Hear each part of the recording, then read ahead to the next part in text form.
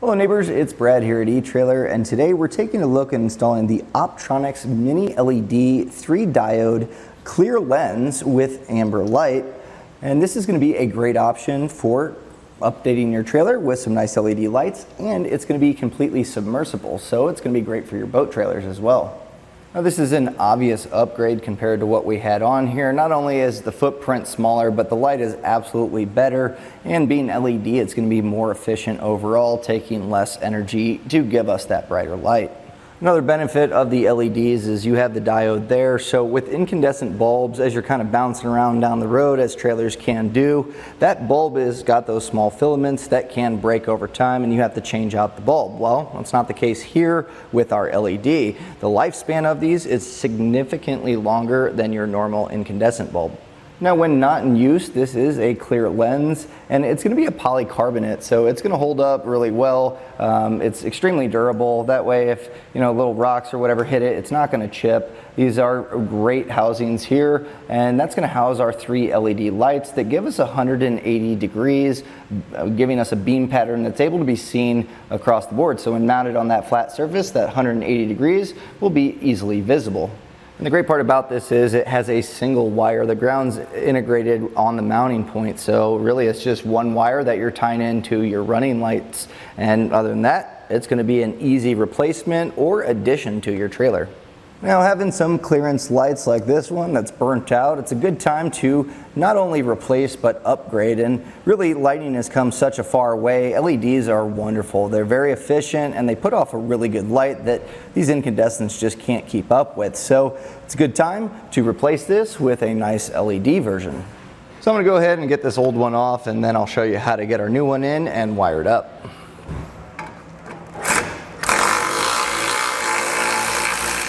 Now we have our existing hole, and that's how it mounted up, so we're going to need to drill 2 holes. We can use this existing one to pass our wire through, and the way I'm going to do this is just make sure that I have it nice and lined up here. And what I'll be doing is using the one side that doesn't have this ground. That way we're not going to damage this ground plate.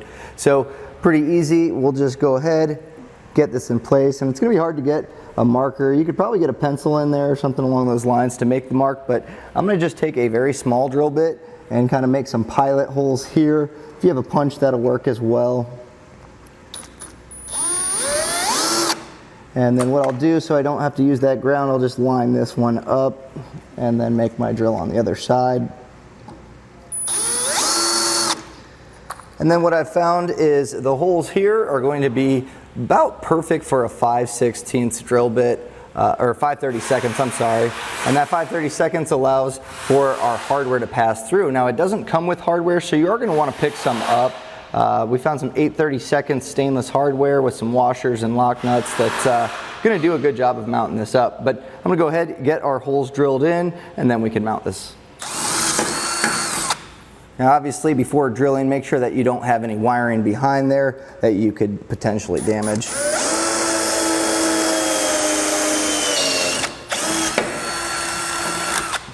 Now these are really nice because they ground as you mount these to a metal frame here, but we're going to want to make sure we have a really good ground. So part of that is going to be grinding down the surface. So one of these you're going to want to make sure it's nice and clean and smooth. That way we have a nice clean ground. So you can use Scotch-Brite or some sandpaper. Either way that's going to work well. I'm just going to throw a quick grind on it here.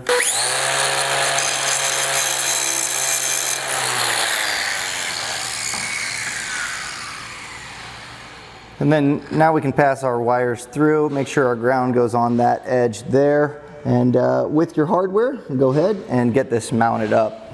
Now I'm using a washer here to give it a little bit more protection. That way if you over tighten, at least that washer is going to kind of disperse that pressure there and it doesn't crack our light. What are you putting on the back? So I'm going to go ahead and put a flat washer and then a split washer here. Before putting our nut on, and that's going to allow this to kind of hold in place long term. It's not going to rattle loose. I do recommend getting some stainless hardware, that way it doesn't rust and corrode over time, and it's just going to keep the lifespan of the mounting here pretty much for a long time. So good hardware makes all the difference. Now, as far as the wiring up portion goes, it's going to be really simple here. Depending on the way that yours was previously attached, or if you're adding a new light, it doesn't really matter. You're going to want to find the connection where it goes into the brown wire, which is going to be your running light circuit. And that way, when you have the running lights on the trailer, these clearance lights will come on. So this one does have a quick splice connector.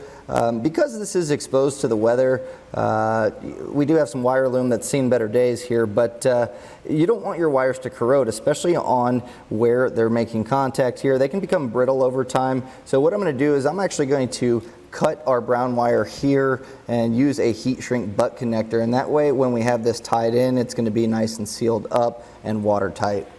So I've gone ahead and I've just cut here where that quick splice was on our brown wire, and I'm just going to take our yellow wire from our new light, twist this together with our brown on one side, and we'll get our heat shrink butt connector in place.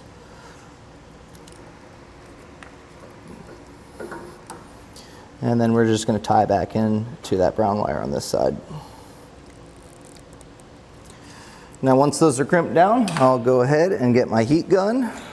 And then just be careful not to get your wire loom, but just kind of work the heat back and forth. If you don't have a heat gun, a lighter actually works pretty well, but as you heat this up, you're going to see it start to shrink around it, and that's going to create that watertight seal. So this is why they're super beneficial, especially in spots where trailer could be exposed to weather, which in this case it absolutely is. So we'll go ahead and get this shrunk up. All it's left to do is test to make sure that it works. You can hook up to your truck or a test box and turn your running lights on, and they should kick on.